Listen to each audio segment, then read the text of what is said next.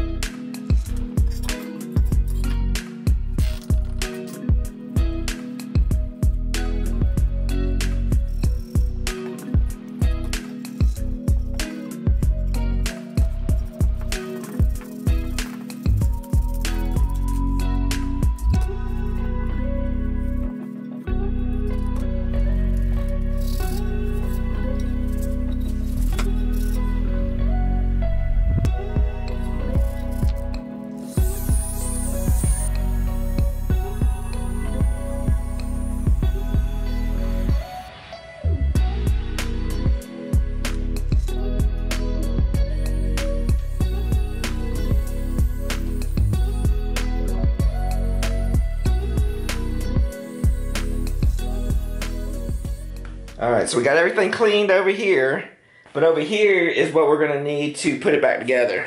So for the power source, we are going to use 3 18650 batteries. This is our X-Tar charger. that we talked about in our previous video. Here's 2 of them. And this also works as a battery power bank too, which is kind of cool. So we don't, and this is the 3rd one I just had extra. This is not just a regular battery pack. This holds 18650s, but we are going to modify it. We're going to try to make this as safe as possible because this is kind of going to be a stepping stone to further projects with 18650s. We're going to, 1, add a fuse. So usually when you use 18650 batteries, they have a battery management system to charge it. But we're using the X-Tar to charge them, so they'll be balanced. But in the future, we want to build battery packs, even though with a not as sophisticated as a battery management system, but we want it to still be safe. So we're going to include a fuse. This is going to be a 5-amp fuse. This is a little overkill. This is an automotive one, and it's a full-size fuse. I wanted to get as many, but I didn't have one. So we're going to use this for the fuse, connect it to the battery pack. And then I've also got this sensor. This is a pretty unique item that's been used for a long time in the RC car world. What it's going to do is basically watch the battery charging of each battery. And then also it's got a warning sound. It's got a siren in here that if the batteries go below a certain voltage level, then it will sound an alarm, and that will tell you to stop using it and take the batteries out. Normally BMS would cut the battery off completely, but this is kind of the poor man's way to do it. If you hear the buzzing, that means it's time to stop using those batteries and to charge it up yourself. So we're going to get there. Later we'll look into battery management systems so that we can get off the shelf and add to our system. But for this project, I think it's very simple. We'll do it this way. So to get started is we need to add our fuse to our battery connector that goes on the inside of our lantern. So to do our soldering, I'm going to use my favorite soldering iron. This is a Pine-Sol. This is a takeoff of the T100. If you're interested in it, what is beneficial about this is this can be hooked up to AC power, but also DC power. In a previous video also, we made an adapter so that we can connect our tool batteries, like our Makita batteries. This is what this is set up for, directly to the Pine-Sol, so we can do this mobile if we're out on the job site. But I love this. All this is a soldering iron connected to a silicone USB cord, connected to a 65-watt power cord, USB-C power cord, power block. This heats up so fast. You push the button. Here, let me show you. You push the button and it heats up so fast. We'll get up to about 400 degrees, and oh, it's upside down. I set it up to left-handed, that's why. We're at 300, and we're at 400. So, I mean, it took like 5 seconds, whereas my old Weller, you'd have to wait forever for it to heat up, but we're ready to go. Almost instantaneous heat. Alright, so remember, the center is the positive. We're going to add a little solder to our end first. This is pretty thick wire. I think this is a 14, 12 gauge. I don't know. It's pretty thick. What does it say on here? It's going to take it a second to heat up. Alright, there you go. I'm going to add a little bit more here.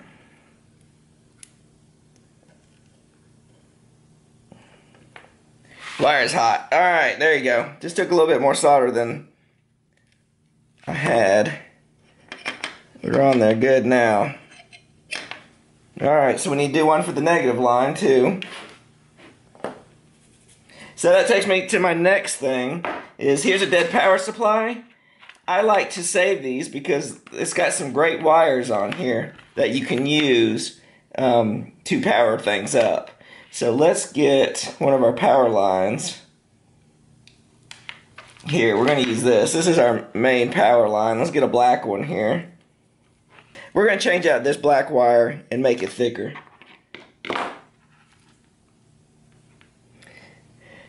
So we're going to take the black wire from our power supply and we're going to snip it.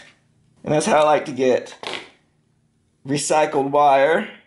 And also, you get a bunch of different colors too, so it's good for different projects. So I don't have to buy as much wire. Most of my projects are small.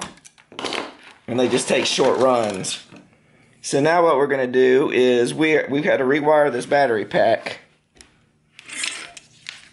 I'm going to take this out here. These are just riveted in. Good thing about the pine sol is if you let it sit, it will turn off after so long. See, it's at 63 degrees. So it's kind of forget about it factor. You don't have to worry about it burning the house down. We've got our negative cable hooked up. Let's go ahead and change the power, the positive lead too, to make it a little thicker. But I was thinking about, let's go back to the negative. On this sensor, we're going to have 4 wires. And it says the pin on the very left, this is JST connectors. And the one on the very left is the negative. So we need to be negative on that side. That's negative. And then the 3 other wires will be the positive leads that go to each battery. We get that also off of our power supply. It looks like that. And let's see which way it fits in here. Let's see, there's a big and a little side. So it fits like that. So we're going to have to ignore the color of the wires because the yellow is going to be our negative. So we are going to need to connect. Let's go ahead and cut these out. Get that out of our way.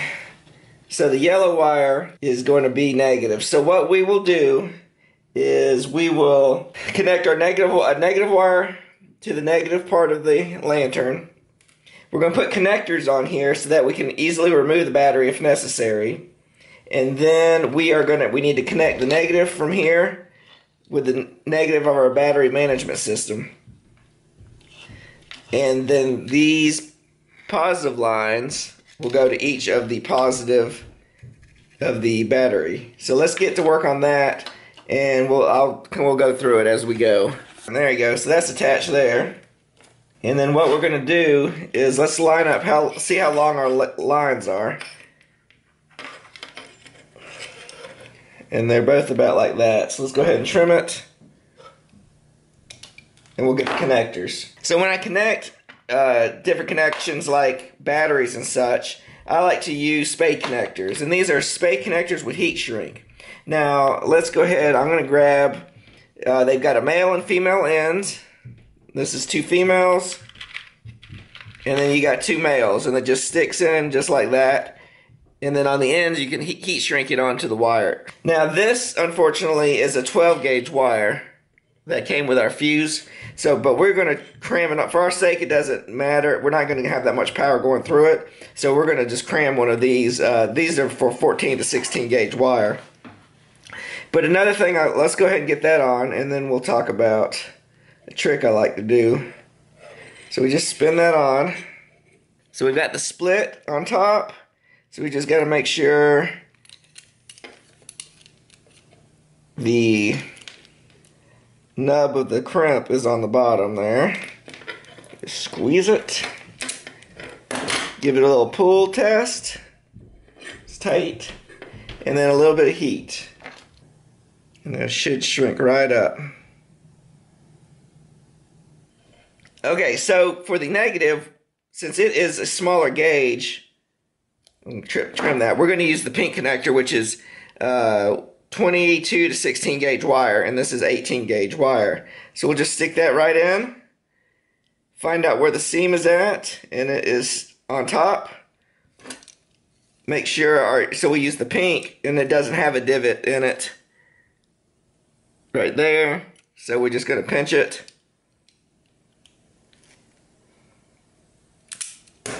Give it a little tug. It's a little loose. Let's see if we use this one right here.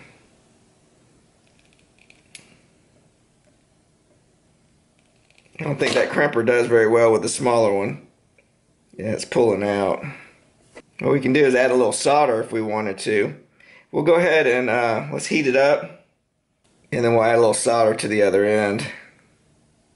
We're going to add a little solder to the end right here. Hopefully it'll get underneath that plastic. And then I'll hold it a little better. Now, so we've got our negative and positive. So now we got our battery. So now we need to change, let's change our positive line out with a bigger line. And we'll get that right here. Here's a piece. I'm telling you, saving these power supplies is great. Get some good wire out of it for projects just like this. Alright, so for this, pull it out. Just like that. See, we stuck it through the hole here. That way we have a better connection to solder it. Just make sure your insulator is below, because you need the battery to touch right there. So let's add a little solder.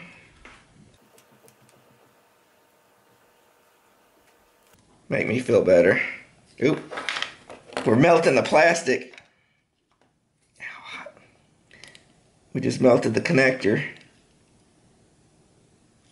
The plastic melted. Let's let that cool down a little bit. Alright, so that's good.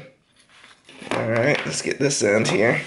So we've got these two ends, and another thing too, I should have done, a good practice is to make them different lengths. I wasn't thinking. Just so that, especially on the battery, because you don't want these two different wires, and if they accidentally touch, you don't want the wires to over short circuit. So we kind of leave it at different lengths. Now this doesn't matter because this isn't the power side, but it's also good to have them to match. But we are going to make them a different length here, like that. And then we're going to use this wire. Oh, we're going to use actually this wire. Remember our negative here is yellow. I just added the pink connector, crimped it on to our two negative leads that we had twisted together. And now I'm just going to heat it up. The heat shrink part of it. Alright. So now we have the negative from the lantern and the negative of the battery, and they connect. So we need to do that same thing for the positive. Each line is going to be for each battery. So the first battery, we can combine these two, and I'll make the wire a little thicker so it'll fit in the blue connector a little better. So here is our female connector. Double check it. Here's our male connector on this side. You know what? We didn't switch it. I know I said to. We put both males on this end. Well, I'm going to leave it, but I wasn't thinking. But this should have been switched. I'm not going to fix it now. Actually, let's fix it.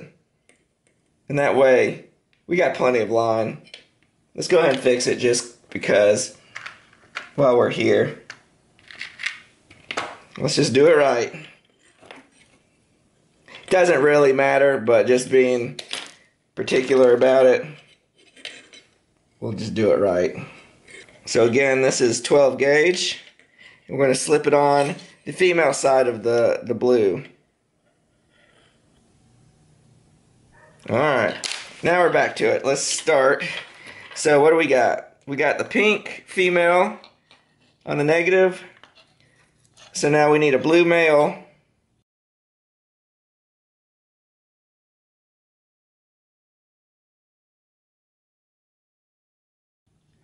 on the positive, and our sensor. See if this is thick enough. Alright, we got our connector on. Let's crimp it. We got the seam on up, facing up.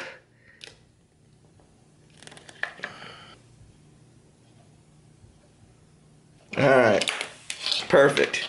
Now we just need to connect our other two wires to our other battery connectors here. So that's positive there. Here's battery 2 and battery 3's positive connectors. So we're going to do battery 2 here, like that. We're just going to connect it on the outside. Just heat it up. Get a little solder. Hopefully don't melt the plastic. We are. Alright, so we got that connected, and now we got to get our third battery here.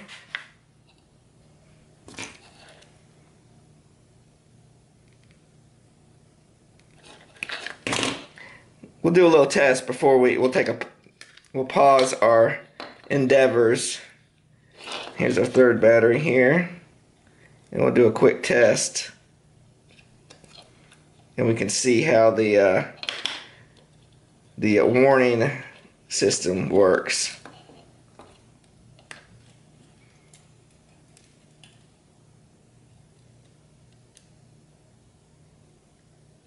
Let's get that. Yeah, it melts the plastic. That's probably why they rivet it on, because the plastic melts so easily when you're soldering it. But we got it. Okay, I want to give it a test. Let's put the batteries in, just see how it works. This battery is backwards, so let's see here. Positive goes here. And you hear the beeping. Alright, here you go. So the first battery is battery 2, and battery 3 are low. It's showing 0. So something's not right. Battery 1. Alright, let me check this out here. Okay, I was playing with it, and I figured out, since there's no instructions, I guessed wrong.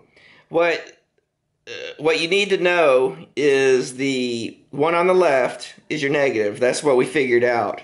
But the positive that goes with the battery, so this is the end of the line for the batteries in series, and that's going to the negative right here.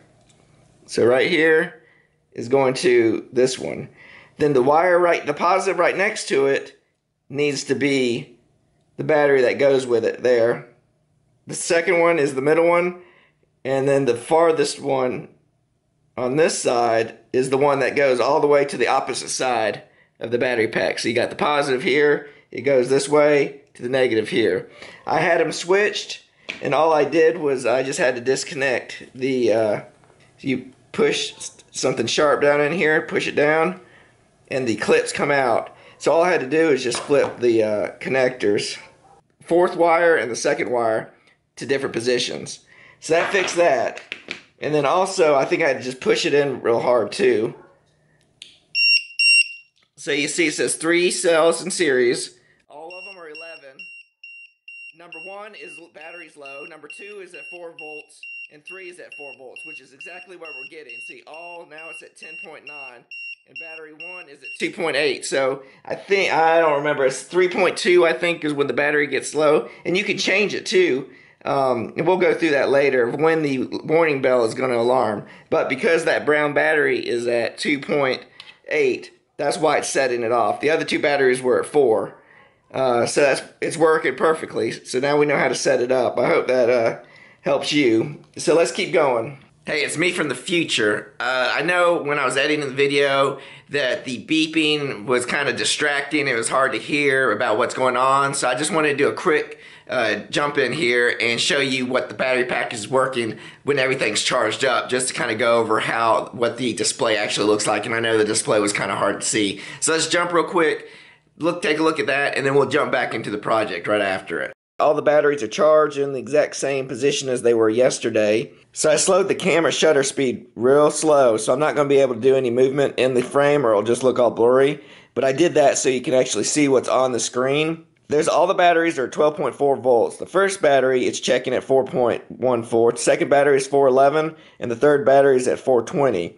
So it just cycles through that over and over again, and it is monitoring all the batteries. If you ever had something you wanted to check out, and you can mount this on a bike or some e-bike or something like that, but it's kind of handy. So the beeping's not happening because all the batteries are above the voltage limit, but that is the whole purpose of this, is just to monitor the batteries visually without having actual BMS. So let's get back into the video and continue the build. So everything's clean and dry. You can kind of see the color a little bit better. It's more of a green, and then the base is a dark green.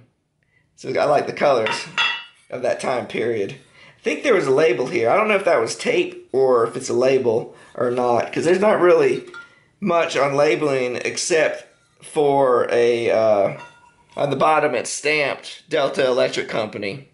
It made in the USA.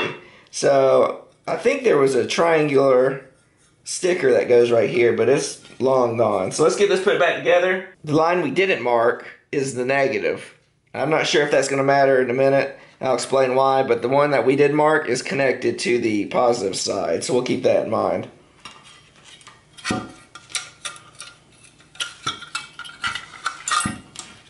We got to get the switch in here, back through like that. I guess it doesn't really matter. And then we got to stick it in here so we can screw it back together. So we're going to have to kind of put pressure while we're screwing it. And this one had our ground tab on there.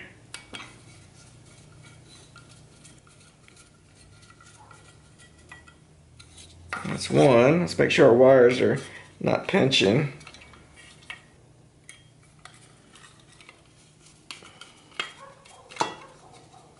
Uh-oh, we just lost our power cord. I have to do a little surgery there. I'm going to reconnect this and I'll bring it back.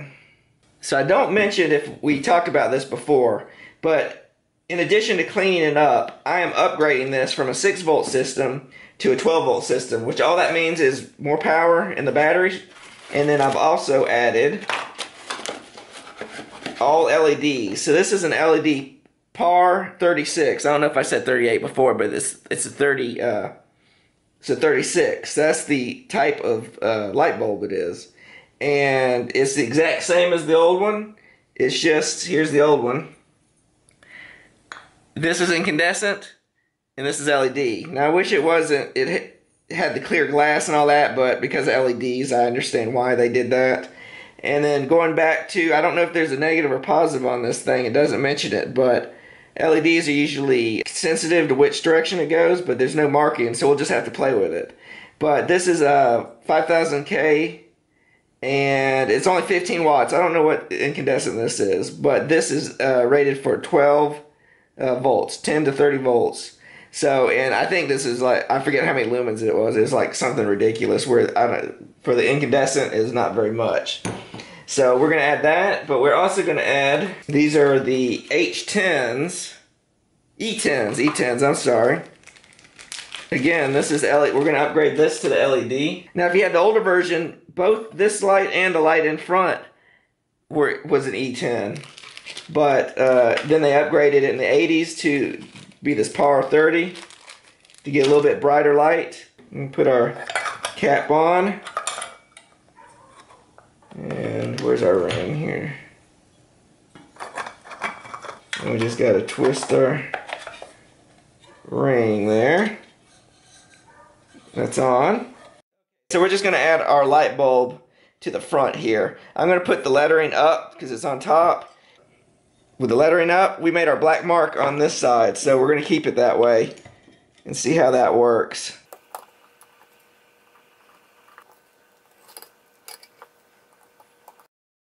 This is not a brass ring, this is just a metal coated in gold, however, whatever process that is, so we were not able to polish it up, which is a little unfortunate. Hopefully the back is not grounding out the light bulb. Now we know our battery's low. We're not going to connect our sensor up because it's just going to beep and annoy us. But we got 11 volts and that should be good. Oh, we forgot our handle here.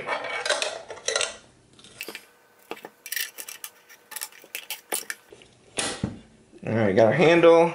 Let's put our base on. Well, we'll leave our base off for now. Let's just hook up the power. So it's positive. Goes to red. Make sure our light's off. That negative goes to pink, black there. Alright, so there's a battery hooked up. Let's give it a test. There you go. That is bright. Turn it off. And we get our little lantern on top with the yellow amber light. That's awesome. I've got a little bit of the light coming from the workshop, but we are outside and you can see it's dark. Let's go ahead and turn this on. And there you go. That is our table lamp, I would say. This just kind of illuminates the room. Now let's check the spotlight and see how that works. Now on camera it doesn't show up as well, but you can see probably about a good 15 feet, and you can see the birdhouse. Once you get in the dark, it doesn't pick up as well. That's just based on camera. But I can see a good another 50 feet out there, very bright. I think this is 2,000 lumens, the bulb. So it is plenty bright if you're ever needing to go outside and to look for anything. It would light up a camp spot really well. It's very bright. I tried to use the light to finish off this video, but I think this is one of my favorite restorations we've done so far. This is the OG flashlight that started it all, and I can't believe this was how big it is, and compared to what I use now is this little mini pocket flashlight, which is 100 lumens. I know this is a lot bigger power, but this is what started it all. I'm glad we were able to restore it. I'm glad we were able to upgrade it to the 12 volts system, so we get the new technology, new batteries and everything, so it can go for another 100 years. I hope you find something to restore that brings you as much joy as this did to me. Till next time.